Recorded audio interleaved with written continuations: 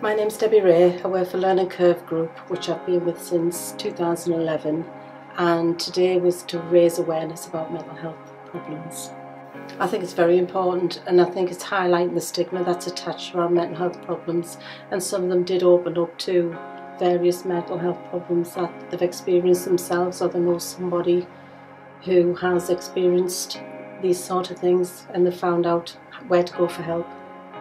Having footballers do this sort of thing, I think, will help reduce the stigma around mental health, and I think if the footballers show that there's no stigma there, then it'll encourage the fans and the supporters to also think, head on here, it is acceptable to get help and to own up.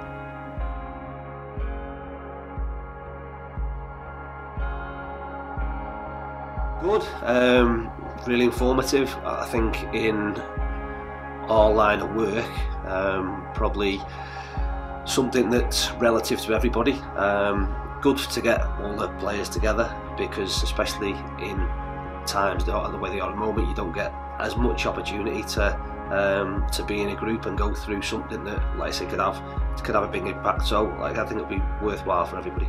We're doing right at the moment, so hopefully it'll continue. No, I think anything you can do in terms of, regardless from our perspective, in terms of that team spirit and team building and getting people to open up and almost be probably outside their comfort zone a little bit at times, will only help, because when you have, I suppose, such a big group, there are naturally going to be ones that are bigger voices within that. So to have everybody join in and participate will certainly help the ones that are slightly maybe less confident than maybe others.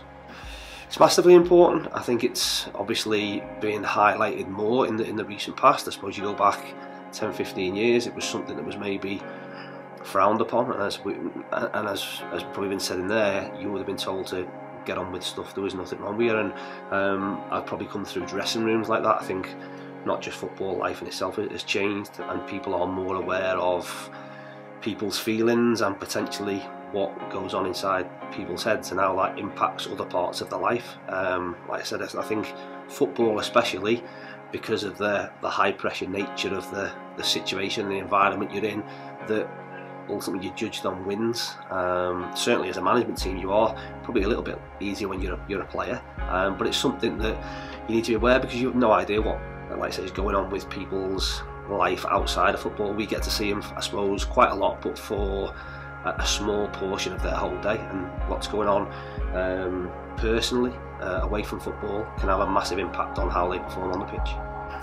I think it's you only need to see the strides that have been made over the recent past, that it's something that is now spoken about more often, and like I say, education and people being willing to talk about it is the only way that things move forward, like a whole lot of other issues that are currently happening, not just as football, but I think especially in this country, football has a big opportunity because it has a huge impact on so many people's lives.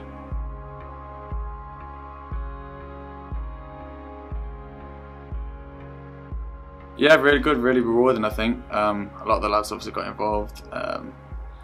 It was interesting to hear different views from everyone, I think, because it's not very often you get, especially in a football team, like people want to speak about things like mental health, and I think people do need to speak about it more. Yeah, like I said, I think it's a different scenario that we don't really face in football. I think it's not really spoke about enough. Even in everyday life, you know, people don't really want to speak about mental health and things they're going through and things, but I think the more we can kind of understand each other, whether that helps us off the pitch and on the pitch. So no, I think it's been quite a good interactive session.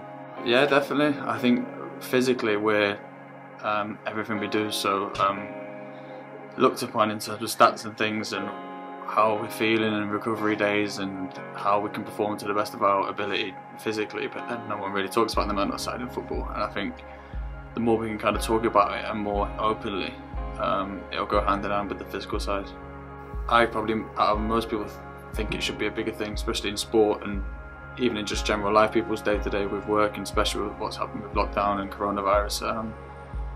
It's not spoken about enough. People obviously struggle and don't like to speak about it, which I do get, but I think it does need to be spoken about so everyone can understand and get to know each other better on and how they're feeling and things.